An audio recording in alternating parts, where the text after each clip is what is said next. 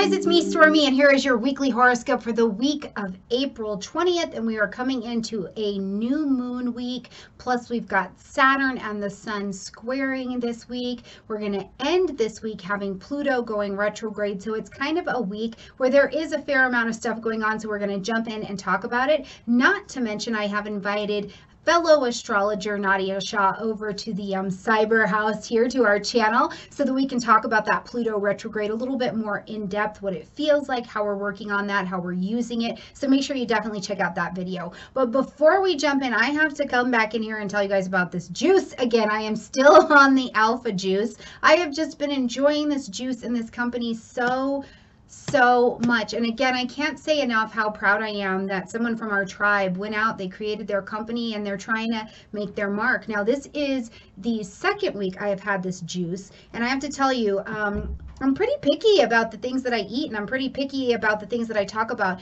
And this has just been wonderful. It has got a good flavor. It's not heavy. And I always like to see how things sit with my body, because I don't know if you're like that, but I don't like heavy things. I don't like things that make me feel like I'm out of balance. And this has been wonderful, especially I've been creating content like crazy over this last week. So it has been so nice to be able to grab a juice and have that and know that it's something good. So I don't know if you're interested in it. This is the Maha one, and this is the one that I like, and the Beet one, that one is good too. So if you guys decide that you want to check it out, support the tribe, whichever way you decide to go, there's a little discount code for you right underneath this video, because I was like, look, I like your stuff. I want to share it with people. So check it out. Go check them out at alphajuiceco.com, okay? All right, so as we are jumping into this week, we are coming in on a new moon week, which is always very exciting because we plant our seeds of intention this week of things we'd like to begin new or have a fresh perspective with. So it's always an exciting week, but before we get to that new moon this week, we're going to start out with the sun, who's recently moved into the energy of Taurus. So happy birthday, my Tauran friends.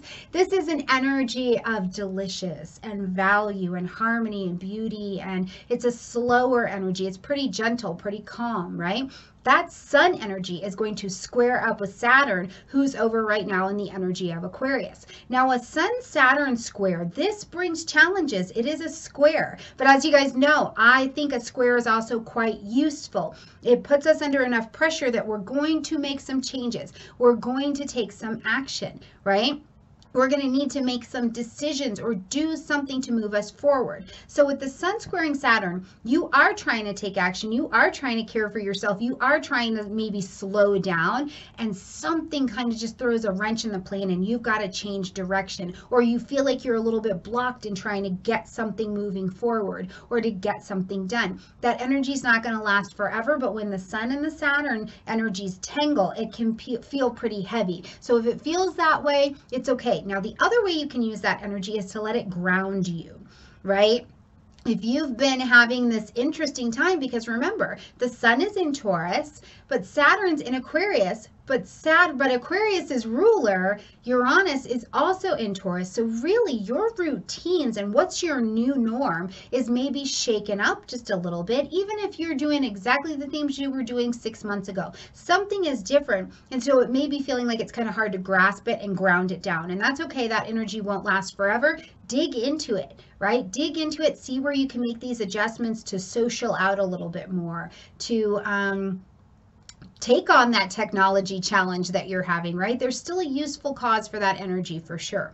Now, as we get to the 22nd, we're going to see the new moon happening in the energy of Taurus. And if you haven't had a chance to check out the new moon in Taurus video, please check it out. It gives a lot more detail as to what's going on there, but this is definitely going to be a new moon where, of course, the sun and the moon are together, so anything's possible. Plant your seeds of intention, but it's also got an interesting influx of Uranian energy, so there could be some surprise happening here. Now, this on the heels of a Sun-Saturn square, this is the energy that's like, okay, maybe you needed this moon to come around this way so you could see a different way to come at something, a different way to get done what you're trying to get done. It's like, okay, which path is the best one? And maybe you couldn't see it before, and these energies work together here to shake out a different way for you, or shake out different information that wasn't so, or didn't at least feel so readily available to you, okay?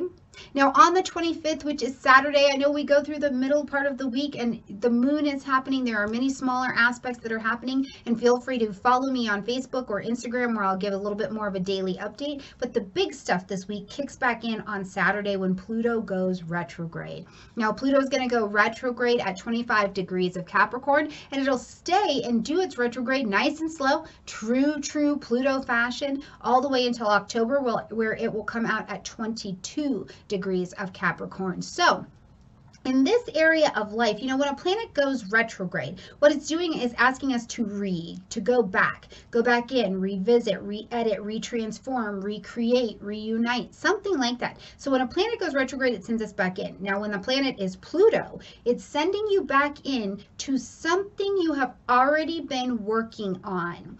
Now, something, it's maybe even a business, it's a structure in your life, it's an idea of authority, which could even be a guiding thought or principle that you've had. It's sending you likely, though, back to something you've already been working on and asking you to reveal some truth about it, right? Asking you to transform about it. Now, we've just had this moon earlier in the week that has maybe kicked your path off a little and said, hey, look at it this way, come at it this way, what about this? And now this retrograde time has given you new information to take to a project, to an idea, to a healing, to something you want to take forward, and look at how you can use that to transform. Pluto is also an outer planet, so we will see in our world globally, we'll be going back to things. We'll be going back to see what needs to die off so that something else can live. This is a 5-month space where you get to take a deep breath, kind of go within, but you don't have to go sit within. Right? Pluto retrograde is going to make connections to both Mars and Venus, and that's in the video with Nadia Shah, so make sure you check out that Pluto retrograde video as well. But it's going to give you these opportunities to not just sit there and spin, but you do get to be on pause and see where to take the actions, where to realign with what's really true and right for your desire at this time, right? This little pause of pushing us all inside in general and pausing our world has given many of us an opportunity to say, what's right for me? What has been a little bit more superficial than I would like it to be, or that I now believe it doesn't have to be? And where can I add some depth and some meat into my life, into my education, into my structures, into whatever it is? The changes that you need to be making will become abundantly clear over this 5 months, and you have time. It's a process, you guys. It's not like Pluto's retrograde, get it done in 5 days. You have time. The things will peel and reveal slowly. So don't be afraid to work with Plutonian energy. Sometimes I hear that. Don't be afraid. But do know that Pluto is going to take you deep. And we've already started to experience some of that depth, so you're really in it already, but we'll do the official retrograding here from April until October, okay? Now, the other thing I just want to throw at you this week is under this Pluto retrograde, if you feel like you're in a control struggle or a power struggle with something within you or with another person, or maybe it's something you've been avoiding because you feel like there will be a power struggle, even if it's been real subtle, pay attention to that, because that's what's asking for your attention for you to address so that you can heal and transform it out, okay? Now on Sunday, as we end this week on the 26th, we're going to have this Sun-Uranus conjunction, which is great. This has been a week of seeing the sun dance with all kinds of Aquarian, Uranian energy. So it is that kind of week. A week in technology, if I were to put a headline on it. A week of new society. A week of what do you do that adds to the whole. We've definitely got this kind of continuum going. But when the Sun and Uranus are in conjunction with each other, first of all, we kind of want to break free from something, right? I'm tired of being in the house. I'm tired of this. I want to move forward. What's next, right? It's kind of this rebellion, dogs are at the door energy, because ultimately what we're seeking is a freedom to be me. Maybe we even want some excitement to come to the table, right? Oh, I really want to see something different. I want to know something different. But either way, there is this urge to kind of push beyond where we have been for several weeks and maybe even longer than that.